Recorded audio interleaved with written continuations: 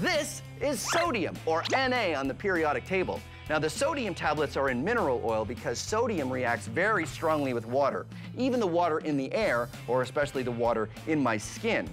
Watch what happens when I drop a sodium tablet into this beaker of water.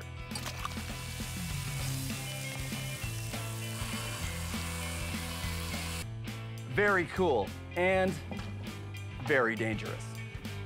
And this is chlorine, or Cl on the periodic table. Chlorine gas is very poisonous. So, So, what happens if we combine these two deadly substances? Do we create some sort of super poison? Something more deadly than anything else known to science that causes fear and chaos in chemistry labs all over the land? No, we create salt. Good old normal table salt.